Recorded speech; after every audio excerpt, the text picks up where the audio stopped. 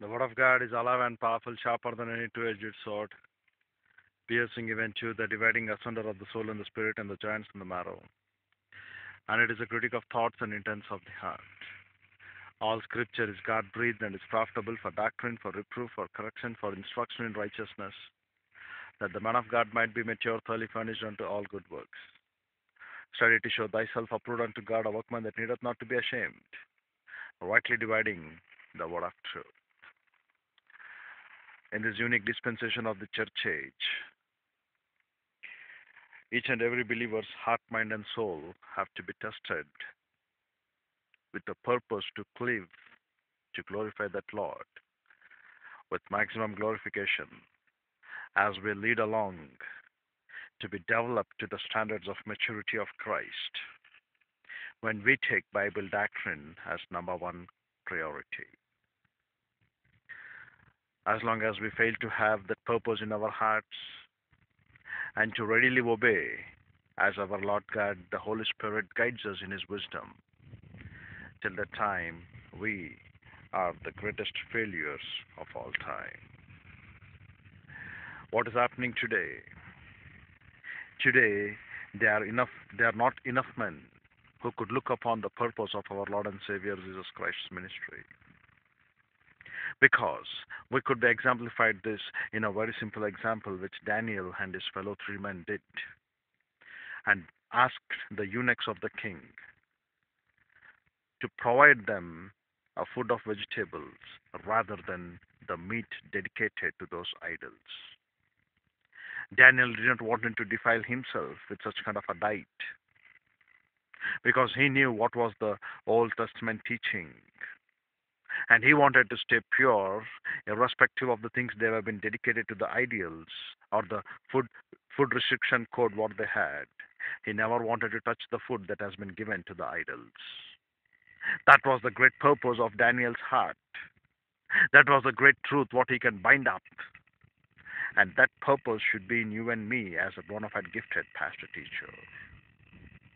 If you have that purpose to really glorify the Lord and that purpose in your heart that you need to communicate the entire word from Genesis 1:1 to Revelation 22:21, that purpose of your heart will be fulfilled with the divine wisdom which Lord leads. Because the eunuchs, when they asked Daniel, he said, "Why can't you take a trial only for 10 days?" Because Nebuchadnezzar, who brought them to their captivity, he knew that the God of Israel was given to those people of Israel that divine wisdom. But Nebuchadnezzar didn't know that God has given that wisdom to the people of Israel only when they really have a purpose and a desire and an attitude to obey His word. We find a prayer in Jeremiah in chapter 16. It tells to us, "Why Lord has forsaken them? Because their fathers and their forefathers have forsaken them." And the children now what they are? They have not only forsaken, but they have even gone still further from forsaking the Lord, and they have been acting very, very treacherously, saith our Lord. And do I not think it is best for me to leave them out and not consider the truth?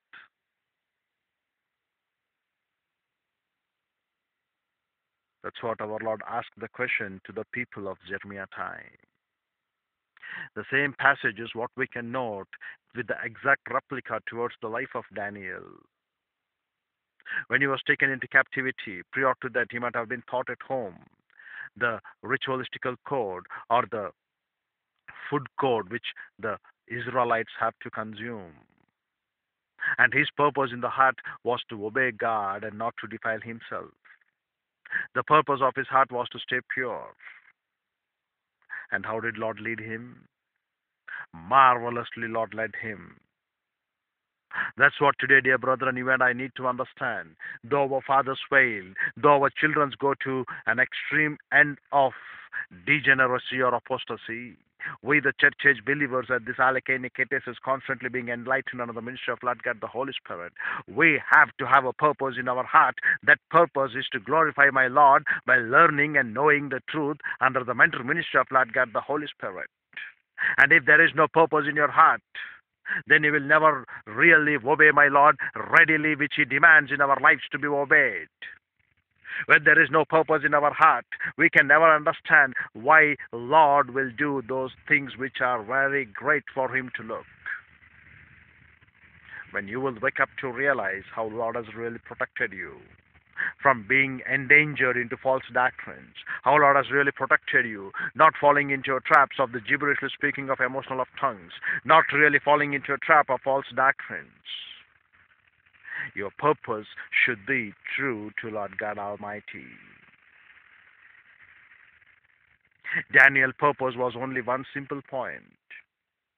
I should not defile my body which has been given to the sacrifice of God. Today, how many of us are really giving a real sacrifice of our body as a living realm to Christ? Is it been defiled by the lusty patterns of this world? As Daniel's time we could find the defilement with the food served to idols. Today the defilement, the flesh being served to the lust patterns of this old sin nature. How many of us are being really with the purpose that this body is a living sacrifice unto Christ now, and I have to renovate the thinking, and that renovation of the thinking demands Bible doctrine, and I need to stick upon that truth. How many of us have really known that point of understanding, dear brethren? Since we do not know, nor apply, nor understand this truth, we are the people not capable of understanding what it is to really obey God's word.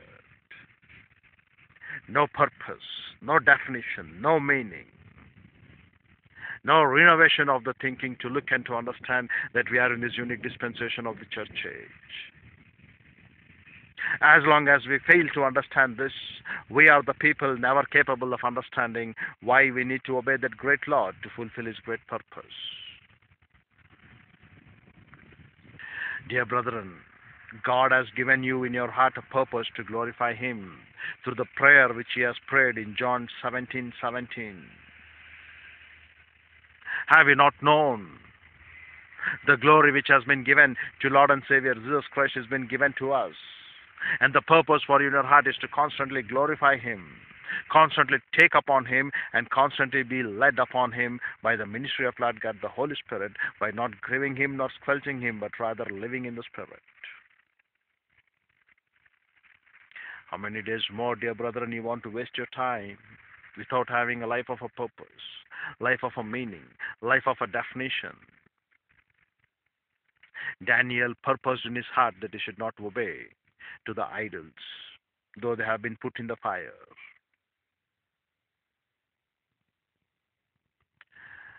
But rather today, the so-called pastors who are occupying the pulpits, they have really purposed in their hearts to exchange the glory of Lord to a lie. They have really purposed to their lust patterns that they need to obey assurance of theology, assurance of miracles or healings or speaking in tongues, assurance of morality, assurance of oratories. They have purposed in their hearts to tell this sort of stupid things, and one man he tells, he has purposed that he is interested to write the pilgrimage trips proverbs, not the proverbs of the Bible, but what he has been learning to write from his own thing, and he calls these are the proverbs of life in this pilgrimage trip.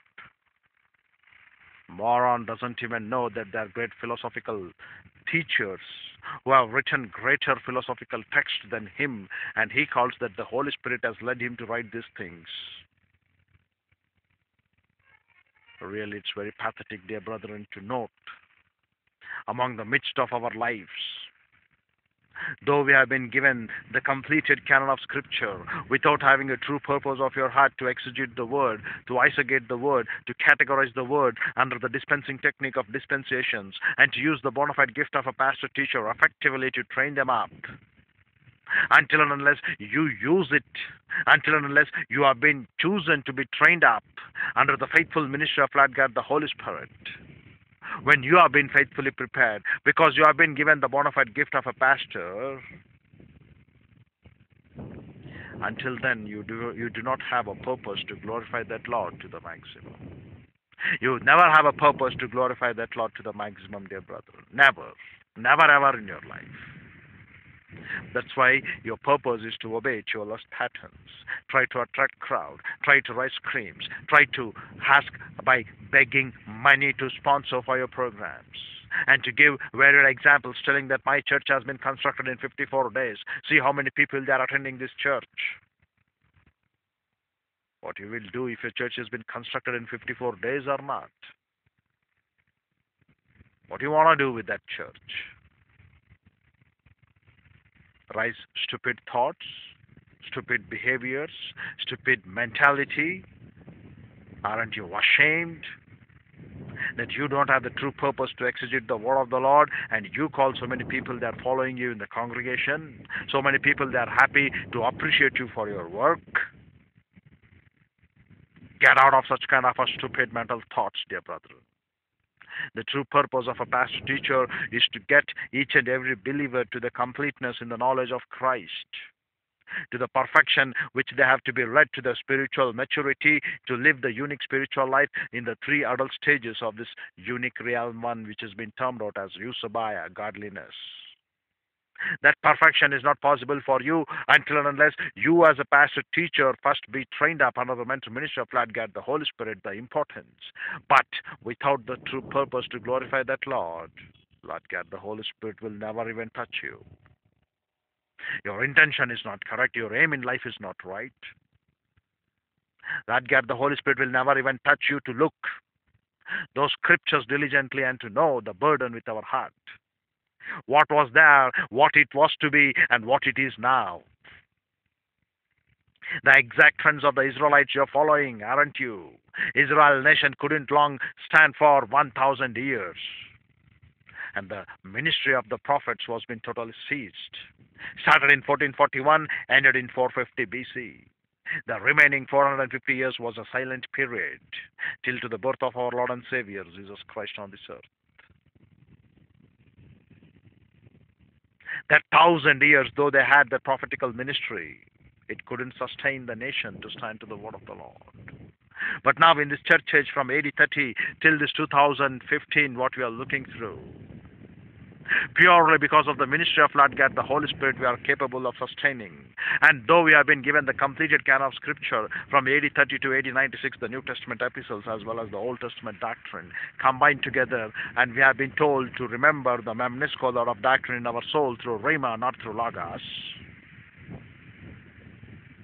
We are here to be put in our heart, mind, and soul and spirit, that doctrine of our Lord. And because we have been constantly indwelled by the Trinity of God, the Holy Spirit, we are capable of sustaining till the rapture could occur, whichever date may be, we do not know. Maybe Lord knows better why He is sustaining this till. And the promise what He has told for us, none should perish but everyone to be saved. Not only being saved, everyone should come to know and learn the knowledge of Christ. That is His purpose. That's why He's sustaining on it. What is our purpose now? Are we capable of delineating the word from Genesis 1:1 to Revelation 20:21 under the concept of teaching about the dispensing technique of dispensations in our pulpits? As our purpose is capable of being fulfilled? Can we do it? Can we tell it? Can we claim it? Can we proclaim it? Can we manifest it in our lives by our teaching of that word? You need to look over those issues once again, dear brethren. Because we cannot stay away from the true purpose of our Lord, wherewith He has kept us alive, to make every believer perfect and complete. And you are not an apostle, as morons think they are apostles. You are not a prophet, as idiotic sheer ruts of people think they are prophets. When the Bible has been completed in the canon of Scripture, there are only permanent spiritual gifts into force, and that permanent spiritual gift is a pastor, teacher, evangelist, administrations, gift of help over the management, giving to propagate the missionary message, and not any other things which they can think it is possible for them. Dear brethren, in this unique dispensation of the church, what we are going through, it's of great importance for us to note that we need to have patience by stabilizing our heart for the coming of our Lord and Savior, Jesus Christ. And you should not be afraid of the evil tidings, because our heart is fixed, confiding in Jehovah. Because there are two things which constitute the joy for a Christian, and that will be our strength on the road and the object constantly before his heart. Number one, to present communion and fellowship with Lord God the Father and with his Son, our Lord and Jesus Christ, with the ministry of Lord God the Holy Spirit by using rebound.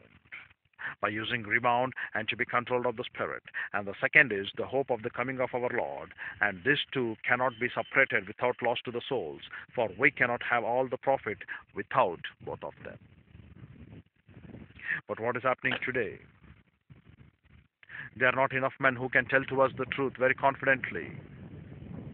There are not enough men who can explain us this truth, because they themselves are not having a true purpose in their hearts. They themselves are not being guided by Lord God the Holy Spirit, because they don't have a proper desire to love that Lord. They don't have a proper desire to love the truth. They are not been having that strength of character or stability. They are not having that perseverance, that motivation, that momentum. They're not able to have that sharing the happiness of our Lord, or to be occupied with Christ. Whatever purpose in their heart is, why they're entering the ministry: number one, to fulfill the lust patterns of the belly; number two, to make a big bank balance; number three, cheat the people. What it is tomorrow, we shall have a look at the judgment seat of Christ. If you could really filter yourself, do you really have the bona fide gift of a pastor teacher to communicate the word? If you really have the bona fide gift, you will stop all those sheer-outs of morality and sheer-outs of theology, and you will come and start with isagogical, categorical, and exegetical explanation of the word in your pulpits.